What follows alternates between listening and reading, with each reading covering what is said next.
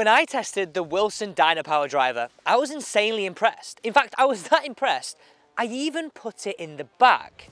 So today I'm going to be testing some of the game improvement irons from Wilson, the Dynapower irons, and I'll be honest, if the driver is anything to go by, these irons right here, yes, these right here, have to be some of the most underrated irons on the market in 2024. I mean, look at them there, right? They're so visually nice to look at. Plus, they're actually insane value for money. For a set, you're looking just over £600. And for what I've read with the tech in here, that feels like pretty good value for money compared to the competitors on the market. Like, I'll be honest, I really think these could be very underrated. Now, we're not just going to test them on a range, test them on one hole. That was it. I'm going to put these to the actual test, so you know whether it's worth investing in some new irons or you've maybe been thinking about these irons in general. We're going to play 3 holes. I'm going to hit so many shots. I'm going to try and move the ball, test the ball flight, and give you some actual, real feedback on how these perform. Start on the 11th hole here. It's a par 3. Nice fly, I guess, at least today. And I guess, well, let's see what this one is measuring at. It's always a long one, this. Always a long one. 174 yards to the flag. This feels downwind off the left. I'm going to go ridiculous. I'm going to go with 8 iron to start this video. I could have this wrong. 8 iron right here. Now, come on, what are your thoughts on these first off? Like, visually, I think the shelf appeal is really, really good. Little splash of red to mix in with the Dynapower sort of brand and everything that they stand by. Now, there's no question these are a game improvement iron. Look how chunky that sole is. But I really think, if we're being perfectly honest, most of us should be probably going down that category. 8 iron in hand, 174 to the flag. This feels a ridiculous club choice right now. Whoa, those heads are big down at the ball.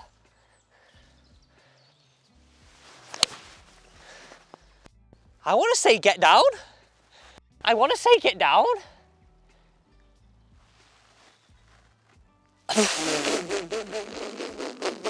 Now, I know it's downwind and we will be switching into the wind after we play this hole, but that was ridiculous. That just flew 193 yards. Now, I don't know if you noticed, that went so high, like ridiculously high.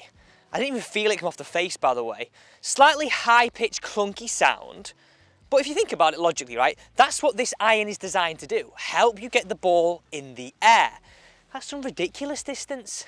Right, I'm going to try and hit another one here, tickle this one in. But first, I guess, what do you think of these down behind the ball? Like, look at the head shape right there. Definitely falls into that category of being oversized.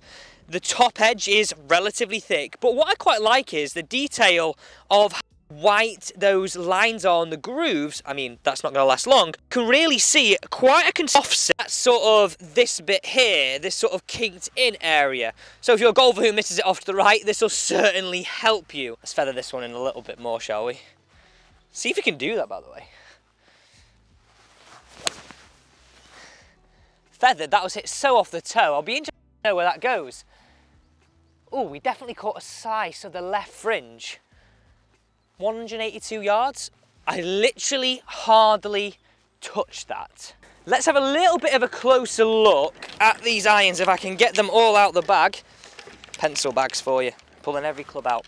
So if I put these in order, you can see that the chunkiness, if I can get pitching wedge in the right place, and then 6 iron in there, you can see that chunkiness remains through the entirety of the set, all the way from your 5 iron down to your pitching wedge. And for the first time, Wilson have got their AI smart face. So essentially, this is being developed by a supercomputer to be more efficient across the face. So your off-center hits don't travel shorter, they travel longer. So I've got the pitching wedge. Let's see, oh, hello. Let's see where these finished. Ball number 2 finished here, just caught a bit of the fringe. And ball number 1, look at this. This is winter golf for you right here. Ball number 1 finished a little bit plugged. But in the grand scheme of things and the flag's there, that ain't bad. Okay then, so let's see Oh, mud on my white glove. Let's see how this pitching wedge is around greens for those like finesse shots. Because, oh, that was really trying to be smooth. Because when you're trying a set of irons, it's not just how the long irons go, how the scoring irons go. You have to be able to chip with them. Now, this is where this feels really, really clunky. And it feels like I would struggle to play that finesse shot. Now, this is an exact scenario where I would use a pitching wedge in my set. You know, like quite a bit of distance between the fringe and the flag. You just want to get one sort of bumping and rolling down there. Oh, that flew. That flew. That's it. That was so out the middle. Look where I got that. Like, look at that piece of grass right in the middle. Like, I know pitching wedge is only a chip, but that felt fast off the face. So I really think this is something to think about. When you're looking for a set of irons in that game improvement category, which these 100% are, you need to think about how they chip and how they perform around the green. Now that head still looks big, doesn't it? But I really think that's something, I've got to put myself in the shoes of a game improvement category player. That's not me being arrogant, I just mean like, that's what we would probably like the look of, right? It looks easy, it looks inviting. And I bet, just like with the driver, you didn't expect this with Wilson. Here we go, let's pop this one up. Had a bit of check on it. Hello. I take it back a little bit. I take it back. That felt much better on that chip. Okay, let's move on to the next. And I've got a real test here. Let's go down the 12th together and see what this height situation's all about. And what I mean is in those longer irons, the 5 iron and the 6 iron. There's a few trees down this fairway that I'm dying to know if it feels easy to get over them. Because again, game improvement category, these irons are designed to help you get the ball up in the air. So these are those 2 trees right here we're going to take on. Pretty long par 4 this too. So I've got 5, I've got 7, I've got 9. How far are we from here? This feels ridiculous how far I'm back. 216 yards to the flag. And this is those trees right there we've got to go over. And you can just see the flag popping up somewhere here. Right, okay. Let's see this 5 iron. So it goes without saying that these lofts are insanely strong. This 5 iron right here is 21 degrees. Now, when I hear that, I then worry that I can't get it in the air, but hopefully the Wilson engineers have sort of done something here to offset them. Now, I mentioned that you couldn't see that bottom lip on the 8 iron. However, when you're now getting to the 5 iron, it is becoming a little bit more apparent. Like if you look down here now, this is the 5 iron, you can just see that little back creeping in. And other notable bits of tech on all the irons are these 3.0 power holes. These are being reconfigured for this model of iron, essentially to give you more power, more control, and give you faster ball speed. This club has an insane amount of offset, which for a long iron, when most of us hit them off to the right in that game improvement category, I don't think I mind that for people. I really don't. That was a lot, that was ripped by the way. That was a lot flatter than I thought. We're dancing. 217 yards. But after hitting the 8 iron, I was expecting it to be a lot higher. Now granted, it was maybe a little bit towards the toe, but the one thing to point out here is that if the longer irons go a little bit flatter, if you've got a slower swing speed, you may find it hard to get in the air. Now, I'm not saying they go flat. That definitely did climb when we got above those trees, which are significantly high in a short space of time. It just wasn't as high as I thought it was gonna go. Okay, let's hit some 7 irons, let's hit some 9 irons and see where they finish. So we mentioned loft already of the 5 iron, which is 21 degrees. But let's just give you a few things that you need to know so far. There's 1 iron we still need to hit, which we're gonna take to the stroke index 1 here, the 13th. You know what, I can see those balls, they're not finished half bad. Okay, so 4 iron is 18 degrees. As we mentioned, 5 iron is 21, 6 iron's 24, 7 iron's 27, 8 iron's 32, 9 irons 37, pitching wedge is 42, and then if you did have the gap wedge and the sand wedge, that would be 47 and 53. Now I don't have the gap wedge or the sand wedge or the 4 iron. Okay, so what can I report today on how these irons are going? There are considerably oversized head. This is what you need to know if you're thinking that these should be something you should look at. And by the way, I think they're really underrated as a brand and really underrated as a club, because right now I'm thinking that there's serious value for money in that game improvement category. Now listen, right?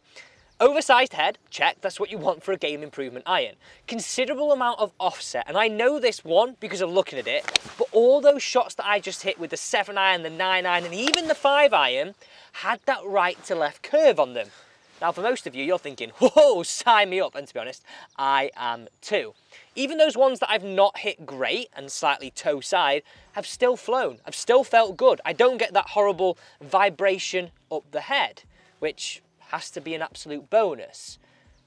The only thing I would say, because the longer irons are very strong lofted, especially the 5 iron, I mean, I can't speak for the 4 iron, but being 18 degrees, I would probably put it in the same category. If you are a slow swing speed player, you may find it hard to get it up in the air.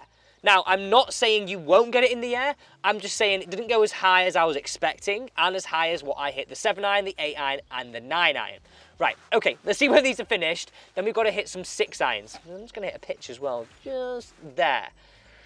I'm seriously impressed though so far because they're like, compared to like the Mizunos or even the Titleist comparisons, they're like half the price. And walking down here, this is where they're finished. And if you're wondering, why is the flag now back right when it was in the middle? Well, the greenkeeper's just moved it as I walked down. Cheers, boys. I want to try just a little finesse shot here. See if I can finesse one in here with this pitching wedge. Go in. You see how quick that just stopped? A little bit of finesse. So, I've just been having a little look on the internet about these irons and just really what a few of the forums are saying about them. The reviews are saying incredibly fast off the face. Well, we're seeing that, but I've not given you any ball speed numbers just yet. So I'm going to mix up what I'm going to do. I'm going to hit some 6 irons, like I say, but I want to hit some 8 irons and some 5 irons as well, all from the same spot. Just give you some numbers, some real detailed numbers. They also say they're easy to draw, forgiving from a wide area. Yeah, I really feel that that is what's happening so far. Excellent value for money.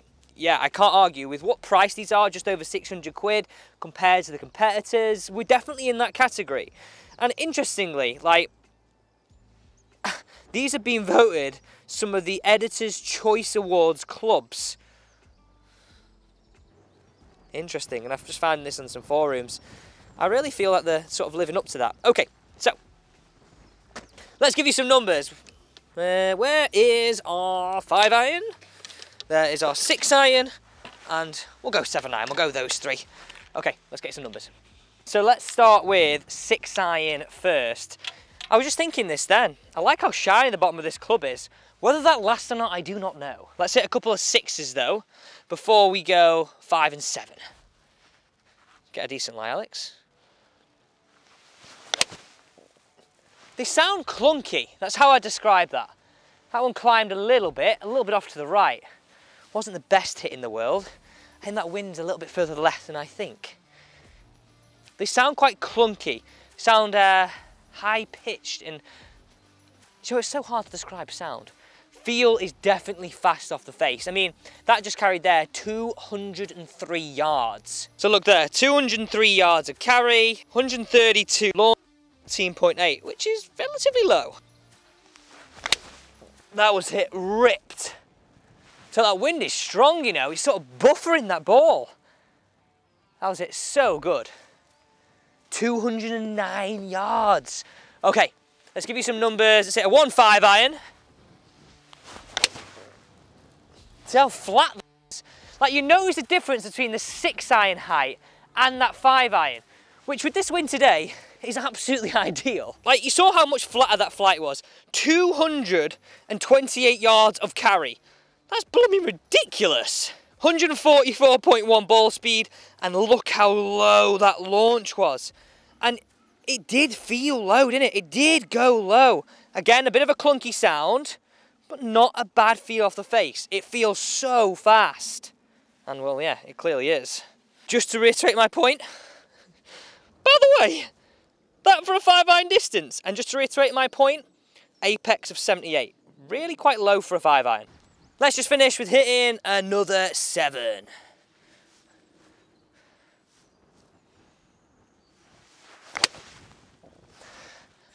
Gorgeous shot. Again, I want to comment on that flight difference. I know these are all looking a little bit muddy right now, but I think these are some really underrated irons that we should maybe think about testing, because I don't think a lot of people will. If you did enjoy this review of these Wilson Dynapower game improvement irons, don't forget to subscribe and turn the bell.